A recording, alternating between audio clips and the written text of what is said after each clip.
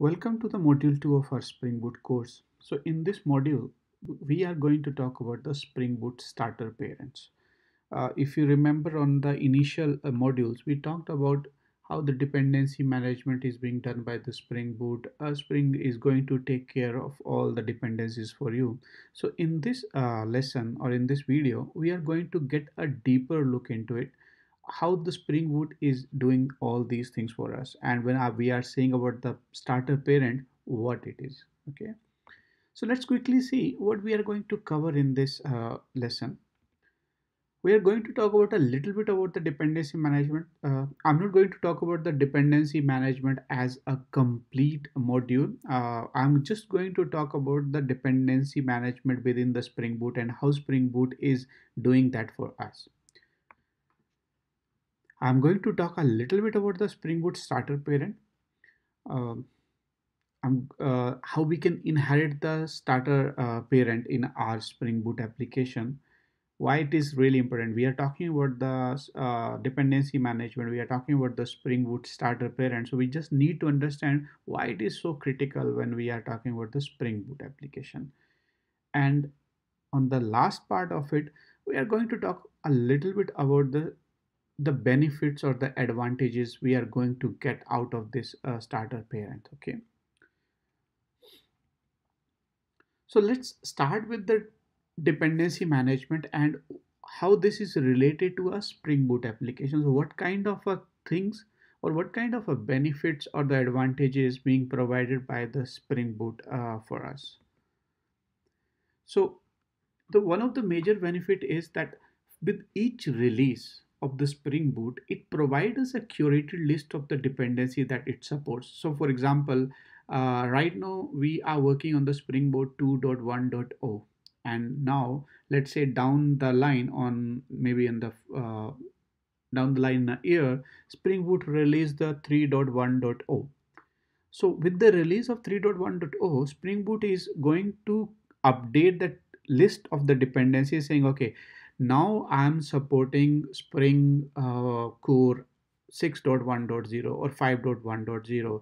For all the Apache's common dependencies, I'm going to support all the versions starting from 4.1.0. For all the JSONs or all the XML kind of a dependencies, all the third parties, right? It basically create a list and it say, okay, these are the supported version for us. So uh, you don't have to keep that list with you. If you remember on the initial lessons, I was talking about the same thing, where you don't have to think about the dependencies, what is the right version, is it going to be the compatible. So Spring Boot is going to create that list for you with each version. Okay, so you do not need to provide a version of any of these dependencies in your build configuration. And when I'm saying a build configurations, if you are using a Maven, which I'm using in this lessons, on your pom.xml, you more or less, if you're using a Spring Boot starters, you're not defining the version number. It is being automatically picked for you. You're not defining the other versions for your, for example, if you're creating a web application, right? You need the Spring Web dependencies, but you're never going to define, okay, I need a Spring 5.1 or I need a Spring 4.0. Based upon your parent version, it's automatically going to pick you the right or the correct version. We will be going to get a deeper look into it. Okay, and the last part is, and the benefit in short, right? So the biggest benefit for you is when you upgrade your Spring Boot application. For example, I'm just taking example. I'm working on Spring Boot 1.5.0, and now there is a new version 2.1, 2.1.0, and I like the new feature into the 2.1.0. One of the biggest challenge on any of the enterprise application is that if you want to upgrade, not only before upgrading your the main business logic or your code, you have to think through the dependencies, because you have to make sure that your application is up and running. All the dependencies, all the jar files have a right kind of a dependencies, they are compatible, right? So that is one of the biggest challenge, and I think one of the critical area where most of the applications are facing a challenges, right? With the Spring Boot, you are going to solve that problem in the sense that, okay, you upgrade the Spring Boot, right? For example, from 1.5.0 to 2.1.0, all the dependencies which are being managed or which are being created by the Spring Boot are automatically going to be get upgraded to the right version. And the other thing which Spring Boot is going to guarantee you is that, okay, if you upgrading your Spring Boot, the dependencies which is automatically going to upgrade are working fine, they are not creating any conflict, and they are well and thoroughly tested. So you basically, the major work where you are struggling with the infrastructure, setting up your project, that has been taken care by the Spring Boot. Okay, so let's look into a little bit more detail. So I'm going to open our initial project, and we are going to go to a deeper look into what I meant by a parent or the starter parent, and how those dependencies are being managed by the Spring Boot. Right. So I have this one sample application with me.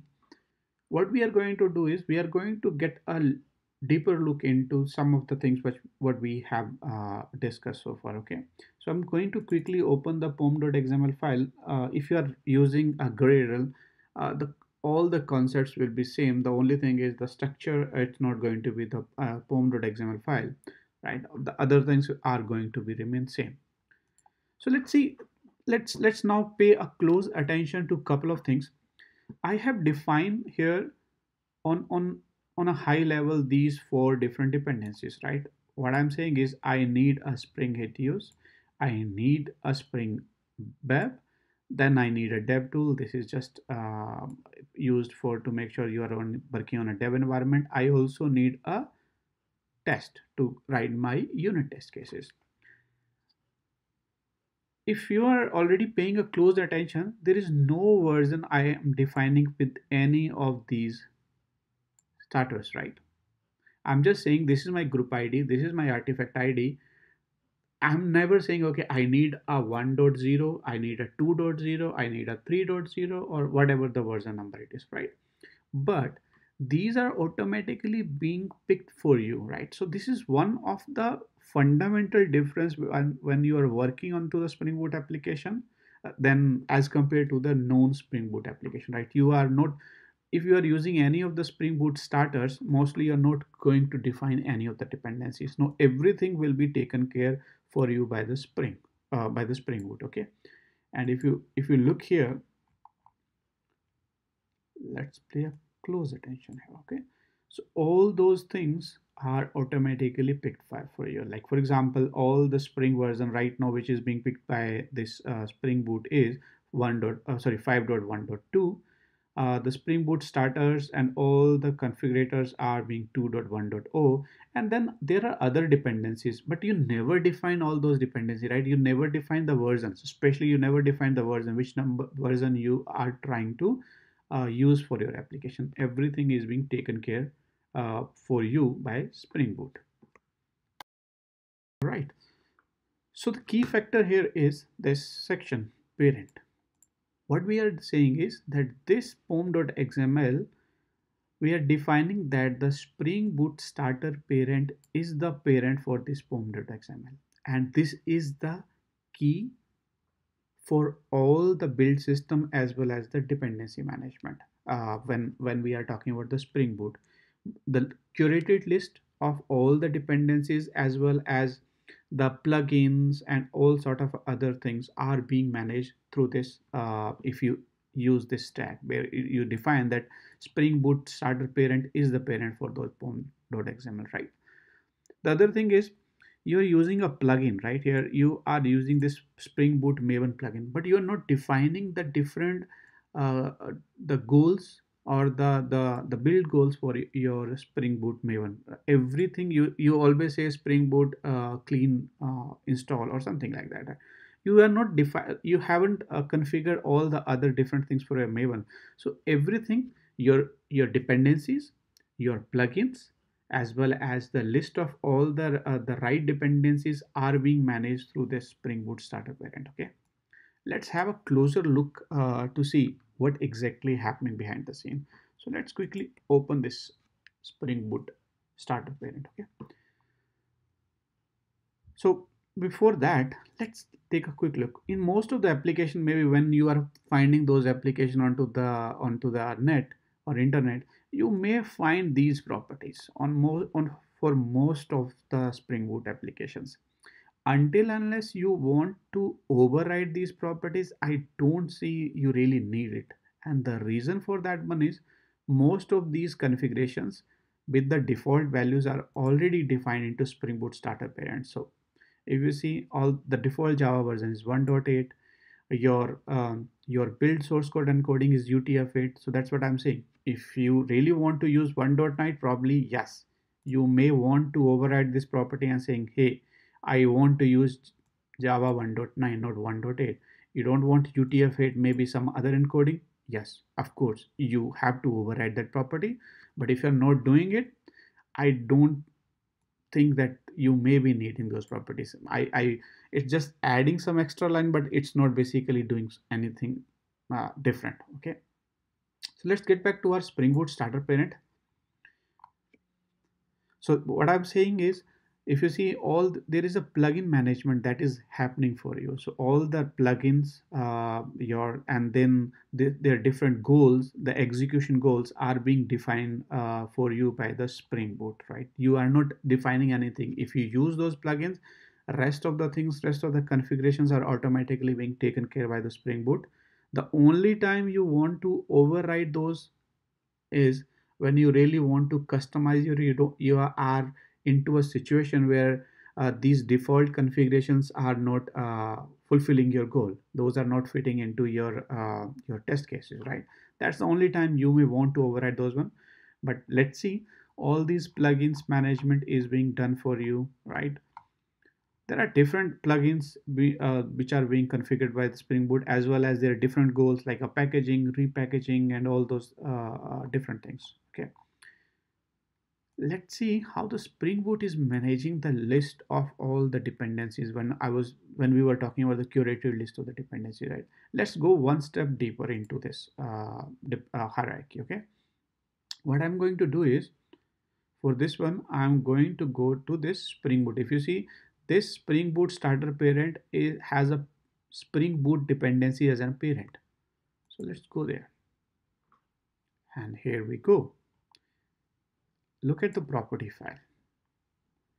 These are the supported third-party dependencies with respect to the Spring Boot 2.1.0. Right now I'm using a 2.1.0. So that means if I want to use the aspect J, which is a 1.9.2, that is the supported, and where Spring Boot says, yes, this is supported. We have tested it. That means it's working fine, and we can say everything looks good. If you are using Apache's common, right? 3.8.1 is the supported version for the Spring Boot, right?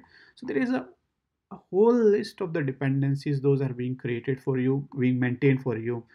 And if you, that's what I like in the initial section, that's what we said, right?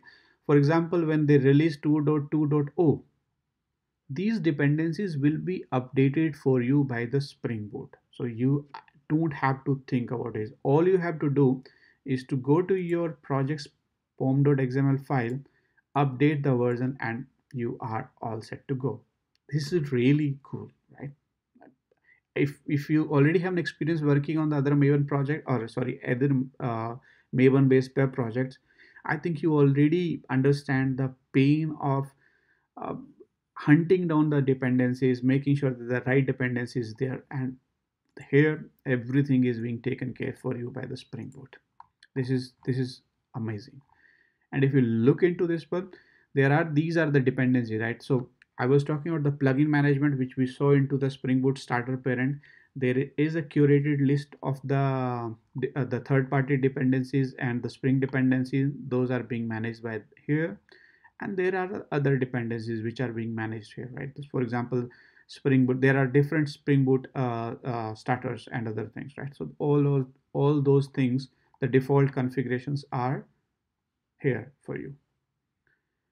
All right, so I think that will give you an idea why we are using this parent here, right? So whenever you are creating your Spring Boot application, until unless you have really a compelling reasons, probably the recommendation is you always want to have this, you always want to extend this in your Spring Boot project, right? There are certain use cases where you may not, or you are not into a position where you can directly extend this parent. For example, if you are working onto a enterprise application and they have their own set of the dependency, they want that okay, all of our applications should have a parent as this the main or the core set of the dependency. In that case, probably you may want to have the parent as your corporate or that your maybe your customized parent. But for rest of the cases, the recommendation is you always use this one, because it gives you a really a number of different benefits. You really don't want to manage your dependencies, you really don't want to manage all the plugins. Let the Spring Boot handle those for you. The last, as I said, this is not a hard and fast rule. For example, you are working on some application and where, let's say, Spring Boot decided that okay, 2.1.0 is the right, let's take an example for a better clarity. So for example, you are working on an application and where you want to use this log4j, right? And probably for any reason 2.11.1 is not the right version, or it's not a compatible version for what, for A, B or C reasons, right? So Spring Boot is not forcing you to use it, it's giving you the recommended list. But on your pom.xml, you can always exclude these dependencies which are being provided by the Spring Boot, and you can always include your own dependencies. I'm going to cover that one into a different topic because that's going to add some other discussion into it, right? I really hope that this is going to give you a better picture in order to start building our Spring Boot based application. And this was one of the core building block while we are working on our course. The next one is the another interesting topic, which is going to be the Spring Boot starters. So we are going to talk about what does these means. So we are not defining any kind of a specific dependency. We are saying, okay, I just need a Spring Boot starter web. What is happening behind the scene? How they knows that all the required dependencies, everything should be in place. So we are going to discuss that in next lesson.